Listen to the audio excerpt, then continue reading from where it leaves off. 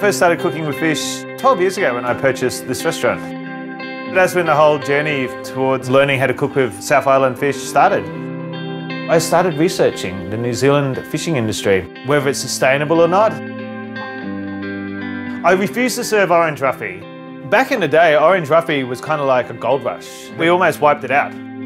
As soon as this was recognised, everyone went, whoa, we need to do something. We were working on assumptions, I suppose, back then that the fish will grow back. There's a huge population and they'll grow back quite fast. What we found later on was that they didn't grow or reproduce as fast as we thought, and that fishery got pretty close to collapse. The urgent need to safeguard New Zealand's fisheries drove the introduction of the quota management system in 1986. The aim of the quota management system is to ensure that the amount of fish taken out is a sustainable amount of fish.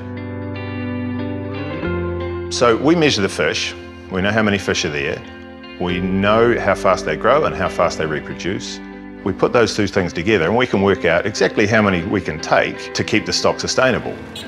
A couple of the big players in the deep water quota management system are Hoki. We catch 10% of those fish every year. They're fast growing fish, so in 4 or 5 years new generations come through. As opposed to the orange roughy, which is a slower growing species, and we're fishing 4% of those on an annual basis. If we keep to that just 4% of the fish that are there, we know that that population is slowly increasing. 100 species of New Zealand fish are managed under the quota management system, and the sustainability of many of these has been independently certified by the Marine Stewardship Council. The Marine Stewardship Council is an international not-for-profit organisation in terms of looking into certification standard for sustainable seafood.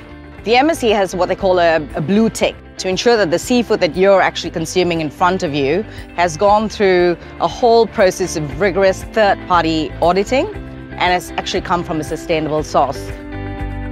The orange roughy is a story of redemption, but the New Zealand industry has had the foresight to actually start the whole process of research 2 decades ago, leading into eventually the MSC certification that was successful sometime the end of last year. The international recognition of our fisheries management as one of the most sustainable in the world changed Chef Darren Lovell's whole approach. I discovered just how well we manage our fish and how the world reveres our fisheries management system. Orange roughy is an amazing story. We started serving it again in the restaurant. We didn't serve it at all for the last 10 years, and now we serve it. I love looking at our customers, and they come from all around the world, and their faces light up when they tuck into our fish. We have the best seafood in the world, and we should all be proud of it. Ted Gooms skippers one of the largest trawlers in New Zealand. Whether he's fishing commercially or recreationally, the same principles apply. You know, when we go out in the bay and catch a snapper, I always follow the rule of limit your catch, not catch your limit. We take one each if we can catch them, and one for the neighbour. That's pretty much, that's the rule of thumb. If we went out there and just caught everything in the ocean, there wouldn't be nothing there for them to catch when they grow up. We've got to look after it for the next generation and the next generation and the next generation. We've got to look after it for everybody. It's ours.